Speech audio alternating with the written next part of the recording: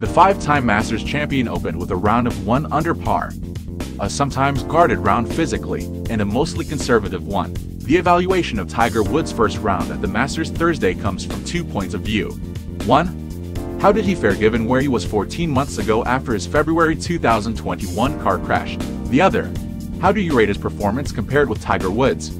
The fact that the completed 18 holes on a difficult walking course given his physical condition, 508 days from his last competitive round, with a score of 1 under 71 is nothing short of remarkable from anyone's perspective.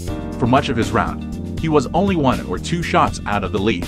From a technical point of view, Woods played a careful, conservative round of golf around Augusta National.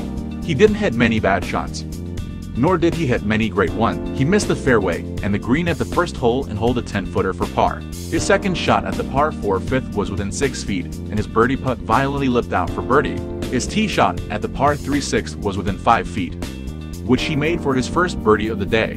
But at the par 5 eighth, his 50-yard third shot didn't reach the green. His chip raced 8 feet past, and he missed the par putt. He reached the par 5 13th and 2, and made birdie, but followed that by missing the fairway and green at the 14th, making bogey.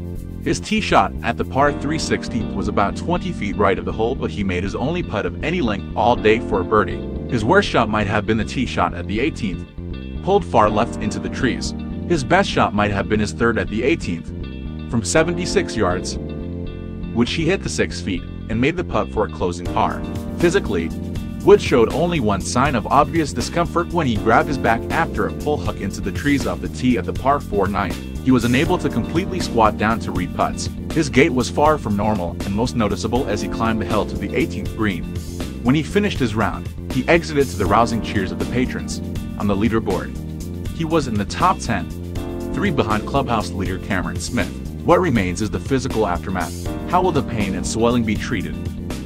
How will he get ready for Friday's second round? If Thursday's first round was highly anticipated, Friday is bound to be equally so.